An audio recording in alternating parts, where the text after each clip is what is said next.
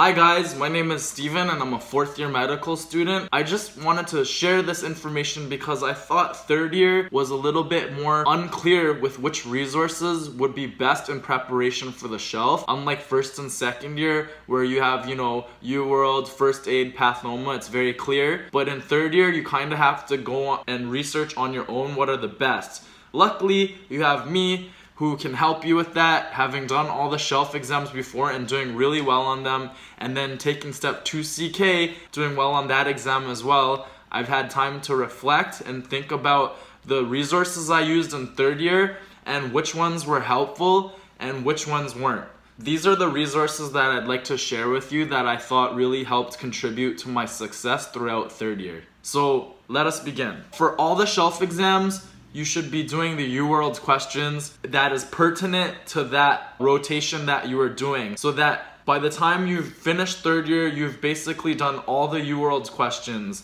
This will be really beneficial for you for your step 2 CK studying. Just general advice, I would approach 3rd year as basically studying for your step 2 CK exam. The step 2 CK exam, the way I think about it, is a cumulative exam that covers all the topics in all of your shelf exams. So you want to be studying with the step 2 CK a year from now in the back of your mind. But in order to do well in step 2 CK, you have to do well on the shelf exams.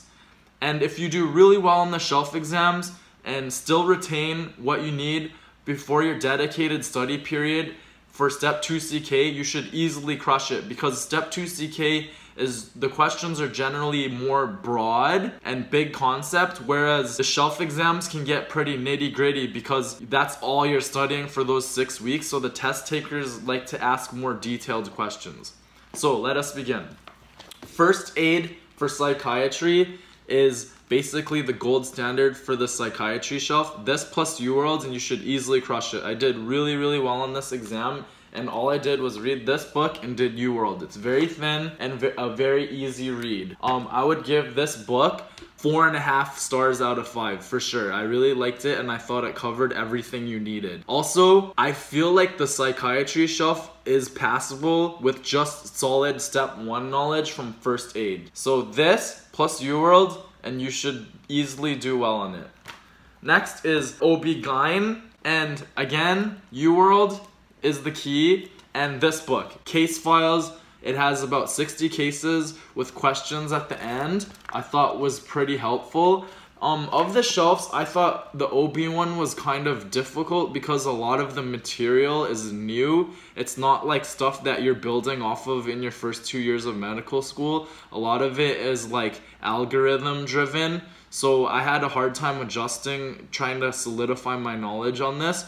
But if you use this and the UWise APGO questions, which is available online, in addition to UWorld, I think you should do pretty well. Even though this was one of my lower shelf exam scores, I still did pretty well on them. I would give this book 3.5 stars out of 5. The pediatric shelf exam is, from what I've heard from my peers, is one of the more difficult ones, so I wanted to make sure I was really prepared for it. And I would say that the BRS Pediatrics book is really clutch for the shelf exam. The only downside is it's a pretty thick book. It's a lot of pages, but it definitely covers everything you need for the peds shelf. If you read this book and have it solid with your notes, I don't think there will be many questions that you face that you haven't really encountered before.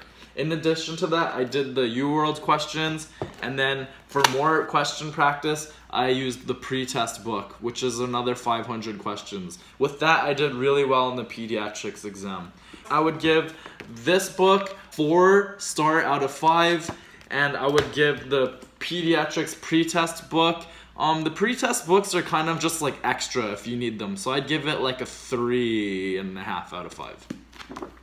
Next is the family medicine shelf. Also, I heard this shelf was more difficult from my classmates, but I noticed too that there aren't any UWorld questions for the family medicine shelf, which makes it a little bit trickier.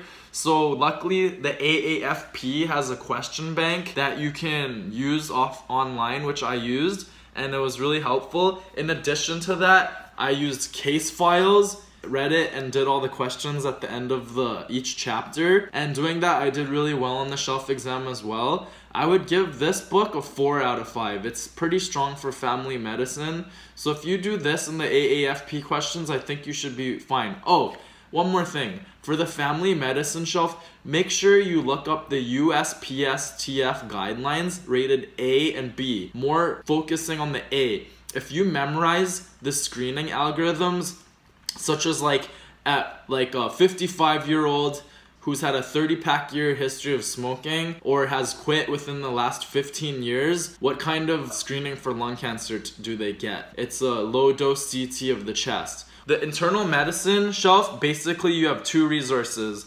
This book, Step Up to Medicine, which is the gold standard for IM. It's one of the best books I thought throughout my 3rd year. It reads kind of like first aid with the bullet points and a lot of like side margin things, little tips here and there. If you read this and do all the UWorld questions, which is the hard part because there's over 1,000 questions, it's half of the UWorld bank, you should crush the shelf. This was my highest shelf exam. I would give this book a 4.5 star out of 5. The best shelf resource for surgery, hands down, Pestana. It's very thin and very quick of a read, but do not underestimate its high yield potency.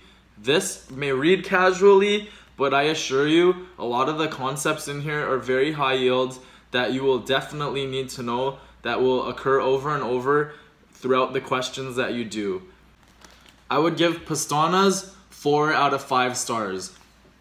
Really valuable information that will help you get the right answer on your shelf exam. If you haven't done internal medicine for your surgery shelf, which covers a lot of internal medicine as well, I also read this book, which is called the Devirgilio book, which I researched is kind of like the new book that seems to be on the rise. A lot of students are using it now. It's pretty good. It's very thorough. It covers a lot of internal medicine and surgery. The only downside is it's a really thick book and it's a lot of pages. So I would recommend this book only if you haven't done the internal medicine shelf before. For Step 2 CK, a lot of people use Master the Boards.